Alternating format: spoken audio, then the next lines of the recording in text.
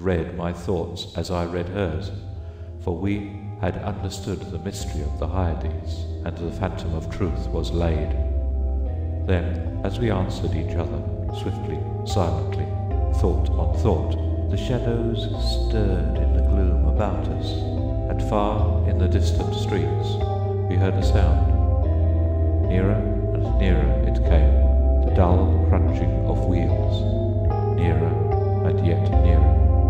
And now, outside before the door, it ceased, and I dragged myself to the window and saw a black-plumed hearse.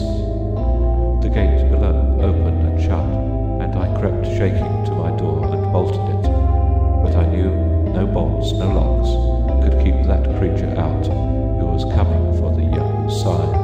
And now I heard him moving very softly along the hall. Now he was at the door, and the bolts rotted at his touch. Now he had entered. With eyes starting from my head, I peered into the darkness, but when he came into the room, I did not see him. It was only when I felt him envelop me in his cold, soft grasp that I cried out and struggled with deadly fury, but my hands were useless, and he tore the onyx clasp from my coat and struck me full in the face.